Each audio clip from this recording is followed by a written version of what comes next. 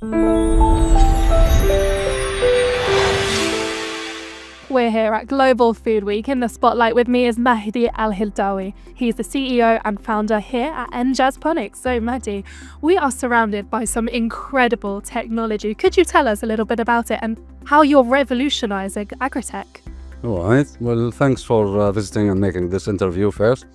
We are here participating in the Global Food Week in Abu Dhabi, and we are enjoying a showcase of the new smart farming technology and how it's serving the sustainability and serving the food security. We show people here how by the advanced technology you can grow the fruits or the crops what you can't grow in here in this hot weather or in the summer. So we have fresh strawberry, we can have all type of crops. We do actually R&D more and more in how to merge now to the IoT with the AI for the controllers to get an advanced control for the vertical farms.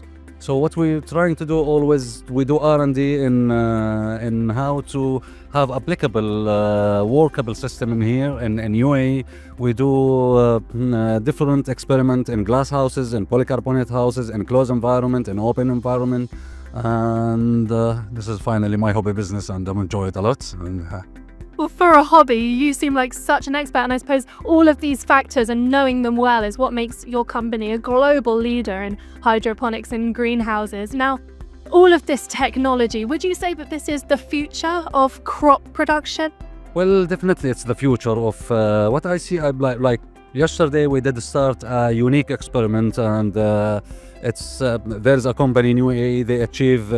They have patent, and they are the first company worldwide who's having now a nutrient, organic nutrient, and it's you can put it fully in water without smell.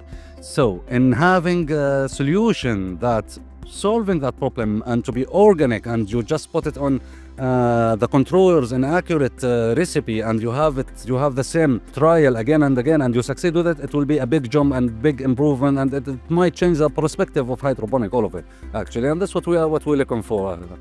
Well, it's just such an incredibly interesting topic. You really are pushing the boundaries of scientific development here. Thank you very much, Mahdi. Very much. Thanks for visiting. Thanks for the interview.